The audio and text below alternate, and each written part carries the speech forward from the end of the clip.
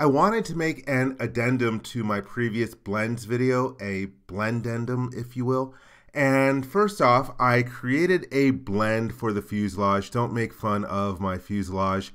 I added some additional sections in there and changed some of the different dimensions, but I want to show you a couple other different things that you can do. So first off, I can go to the sections tab and I'm going to insert one more section, and you can do offset dimension from the previous section.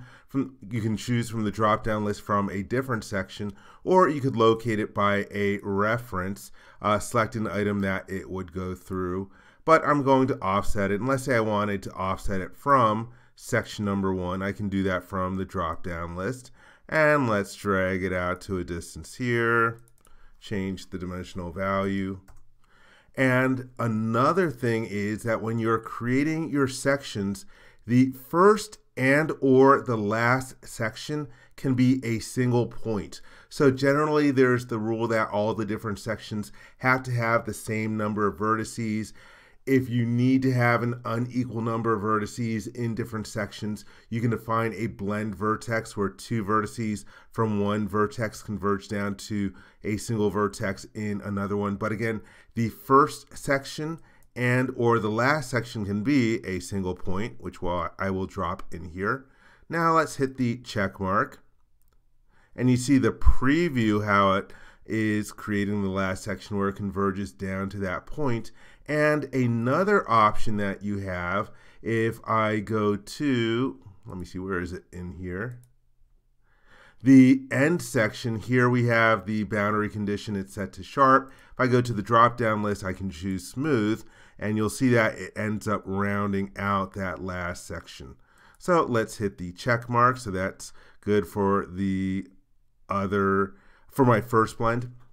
Now I'm going to create another blend, and I want to show you that I have a couple of datum planes in the model, and I created a couple sketches to represent a wing airfoil. Let me turn off my datum plane visibility, and again, to create a blend, we can go to the shapes dropdown and choose blend.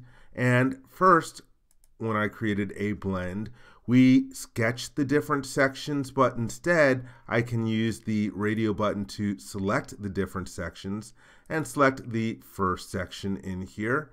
And let's insert a second section and select it. And again, it records the number of different vertices. Here you see the preview of the feature, and let's hit the oh yeah, one other thing to note, here we have the ability to add a blend vertex in the active section. Again, if you have unequal number of vertices between the different sections. But that's good. Hit the check mark, and there we have the other blend created. So just a few other additional points to note about creating blends.